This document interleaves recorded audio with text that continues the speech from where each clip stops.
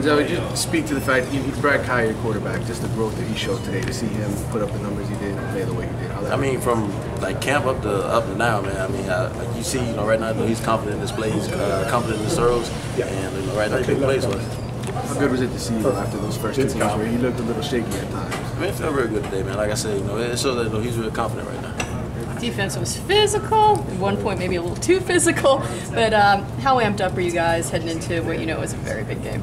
Yeah, I mean, we was very amped. I mean, like you said, it was real physical. I mean, I kind of hurt myself out there today, but I mean, going to next week, man, we're going to get in there tomorrow, get nice stills, watch film on the guys, and get ready for the week.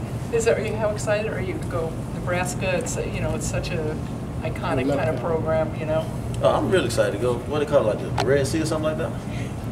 So I'm excited to go up there, see all the fans with the little corn on the head, all that red stuff. I'm excited. It's going to be really loud. I mean, really loud. That's fine. That's why we don't communicate in signal. Okay. Just talk about the physical nature today. It seemed like everybody was hitting. Dion, it was one after another where guys were just laying guys out. How good did it feel to play like a defense like that? Yeah, I mean,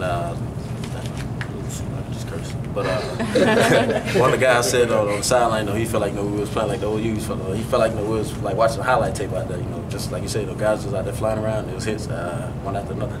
Did you say anything to Fama Kamalu after he body slammed the quarterback? Yeah, I mean, I just told him he got to be smart, man. I told him it was funny, but he got to be smart. It cost us, but we got out. But at the same time, what does that do for the team? I know you don't want it to happen, but a couple plays after that, he was right back in there with the sack. What's that do for a team? Man, it just motivates us. I mean, like I said, it was funny. Guys like we play defense, so we got to play dirty. But at the same time, you just got to be smart.